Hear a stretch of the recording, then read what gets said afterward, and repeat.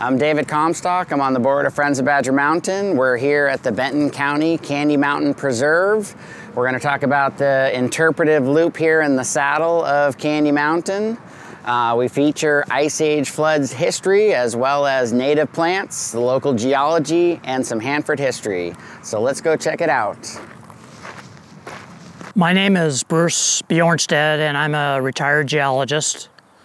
I've been working with Friends of Badger for several years, identifying some of the geologic features in this area. One of the principal geologic features are what we see right here. This is an ice-rafted erratic. An erratic is a type of rock that doesn't belong. This is a foreign rock that was rafted in on an iceberg during Ice Age floods, the last of which occurred about 14,000 years ago. This is an erratic of granite.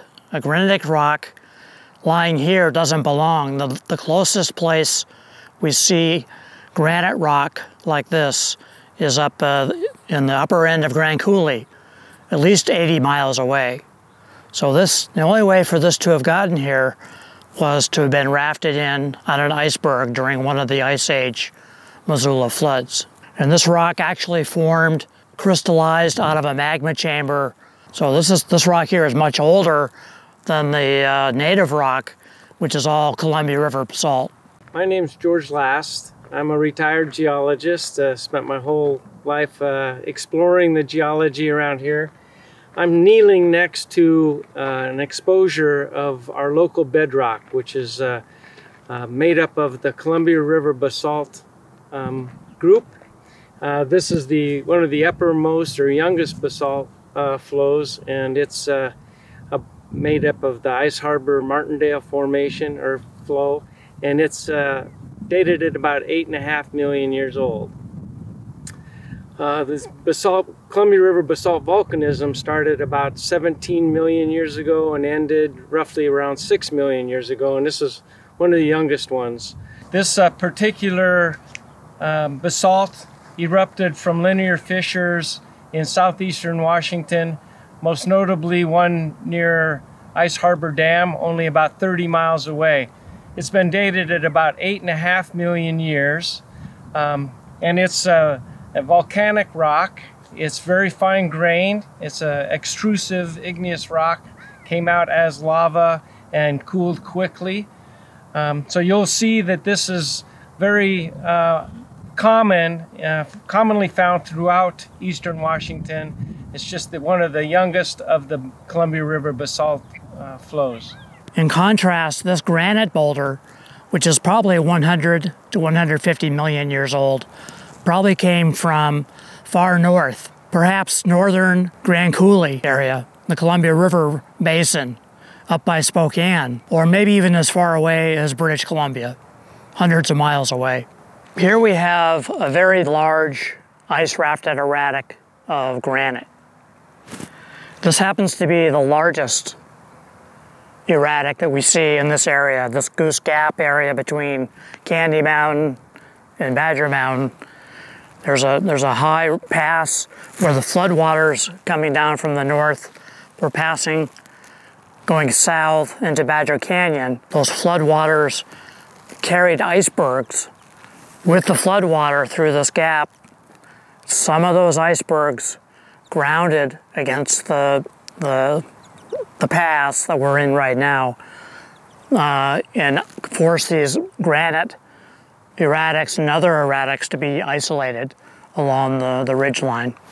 So this happens to be an isolated erratic, which is one of 3 types of erratics that we see in this area. We see erratics forming as individual boulders like this, and we also see erratics clustering together, groups of erratics, probably from the same iceberg that brought the erratics in.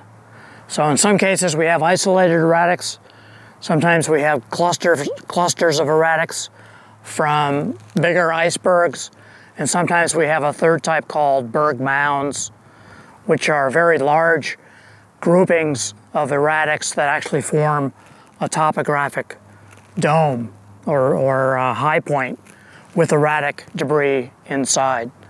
We don't see berg mounds right here, but we do see individual erratics and occasionally some clusters of erratics in this area. Here, the water was more free-flowing and probably kept the icebergs moving through Goose Gap to create and deposit these erratics that we see here. These erratics come in all shapes and sizes. And often, a lot of them are rounded, like this. This one is fairly rounded. That usually is a sign of erosion, wearing down by water. But a lot of ice-rafted erratics like this are rounded. Many are also angular and with sharp edges. But this probably inherited its roundness from when it was in the glacier, from where it originated in northern Washington, northern Idaho, or British Columbia. And not all erratics are this big. This is a fairly good sized one. It's in the top 5% of the erratics that I measured on Rattlesnake Mountain. Only 5% of the erratics there are bigger than this one. So this is a fairly big size. The biggest ones we see are super big, and we'll see that later when we get to over to Little Badger. We'll see one of the biggest erratics anywhere in the Pasco Basin.